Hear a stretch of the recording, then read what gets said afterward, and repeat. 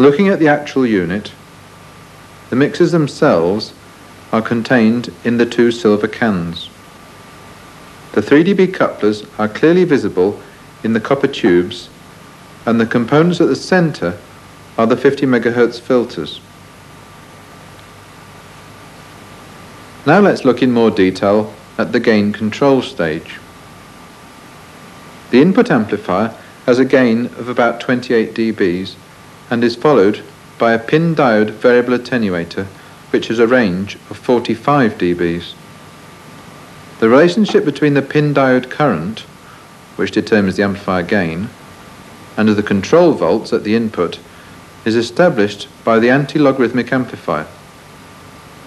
This results in a linear variation of amplifier gain in dBs with control voltage. This IC is the anti-logarithmic amplifier.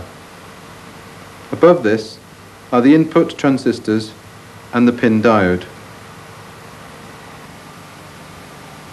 After the gain-controlled amplifier, the signal passes through the IF filter.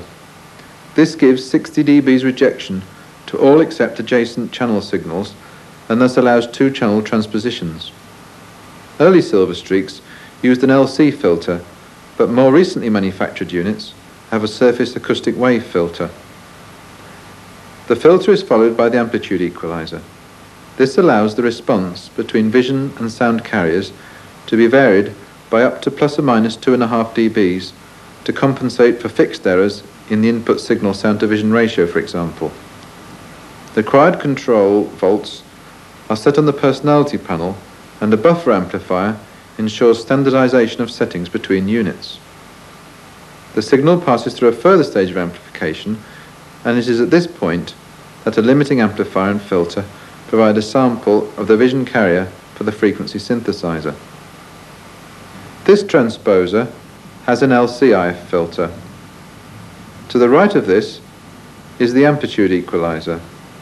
The 4 diodes are just visible. Below this, in the separate compartment, is the limiting amplifier. This completes the description of the IF amplifier. We shall now look at the UHF amplifier. The UHF amplifier uses 25 dB gain thick film amplifiers in Engelbrecht configuration for the first stage. This is followed by 2 transistor stages with 10 dBs of gain each. Note that for cost considerations, these stages are single-ended. The final stage, which is a gain of 9 dBs, also uses transistors in Engelbrecht configuration for optimum linearity, etc.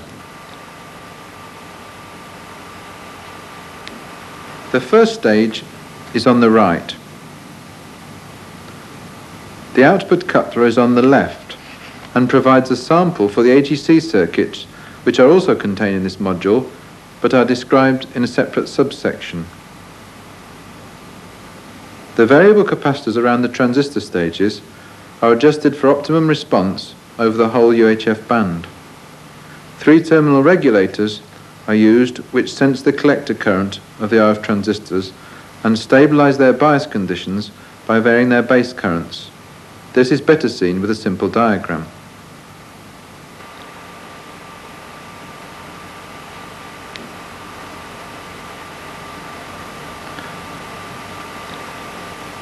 A frequency synthesizer is used to generate input and output local oscillator frequencies because this allows channel and offset frequency changes without the need to change crystals. The Silver Streak synthesizers can generate frequencies from 512 to 896 MHz at 8 MHz intervals.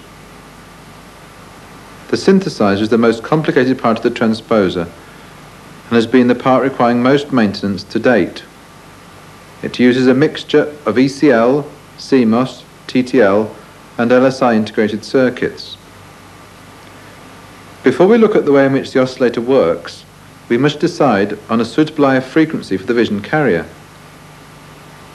The UHF vision carrier frequency is defined as 303.25 plus 8 times the channel number. If we decide to have the local oscillator on the high side of the signal, then the frequency of the local oscillator will be this frequency plus the frequency of the vision carrier at IF.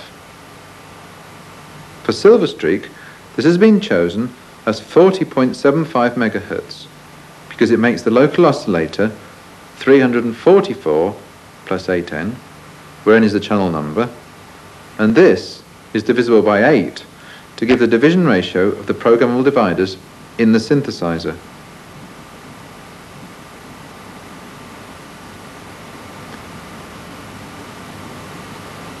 This shows the UHF voltage-controlled oscillator, whose frequency is determined by comparing a divided down sample of the output with a reference oscillator. The reference oscillator is a 5 MHz crystal in an oven. The reference oscillator should be as high in frequency as possible, subject to the limitation of the maximum operating frequency of the dividers. This unit uses an ECL prescaler to allow the use of programmable dividers with a maximum operating frequency of 15 MHz, which in 1981 represented the limit at reasonable cost. This then determines that the phase comparator works at 125 kHz. This is exactly how the output oscillator works, although in practice there are two VCOs, one for the high and one for the low channels. The VCO in use is determined, as is the programmable divider ratio, by the setting of links on the personality panel. Looking at the actual unit, we can see one of the voltage-controlled oscillators on the right.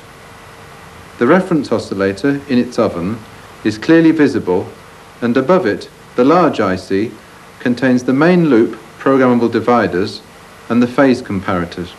Unfortunately, things aren't quite as simple in practice, because we have to allow for input and output offsets. In the Silverstreak, the input offset is tracked out. If we go back to the output oscillator block diagram, the main phase lock loop for the input oscillator is identical to that of the output oscillator. The transposer output offset is applied by shifting the input oscillator frequency. Instead of using the 5 MHz crystal oscillator as the main loop reference, a 6 MHz voltage-controlled oscillator is used. For simplicity, assume there is no output offset. The sample of the Vision IF from the IF amplifier is fed to a 651 Hz comparator, where it is compared with the 5 MHz reference oscillator after suitable extra division. This controls the 6 MHz voltage-controlled crystal oscillator to lock the Vision IF to 40.75 MHz, irrespective of input offset or frequency errors of the incoming signal. To apply an output offset, all that is necessary is to shift the Vision IF frequency from 40.75 MHz by the amount of the offset by using another programmable divider which divides by 7824, 7819 or 7829 as appropriate. Looking again at the actual synthesizer, we can see the 6 MHz voltage-controlled crystal oscillator, and above it are the dividers and phase comparator ICs.